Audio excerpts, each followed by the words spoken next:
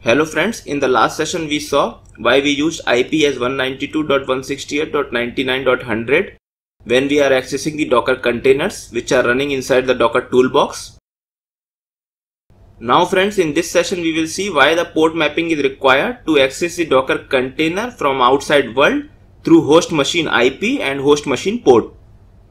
So this is the command we saw to run the Docker container from the Docker image, which contains the -p option, which is taking input as host port and the container port.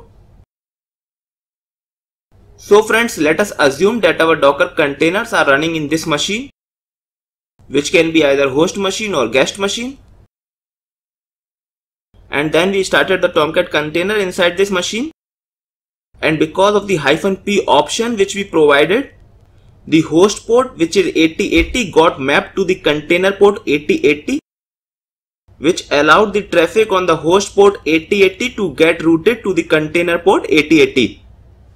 In a similar way, when we started the Nginx server with the host port 80 and the container port 80, and then when we tried to access the Docker container from the host IP and the host port 80, again the traffic of the host port 80 get routed to the container port 80, and we were able to successfully access the Docker containers which are running inside the host machine or the guest machine.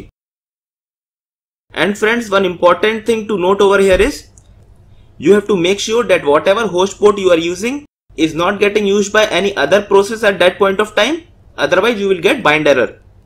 Also friends, you can choose host port as any port of your choice.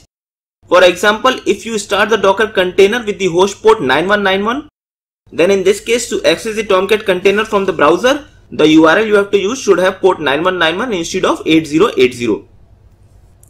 Friends, most of the people forget to provide this -p option while starting the Docker container, and then they struggle a lot to identify the reason why they are not able to access the Docker container from the outside world. So friends, with this I am stopping this short but very important session in terms of accessing the Docker containers. We will learn more concepts about Docker in the upcoming sessions.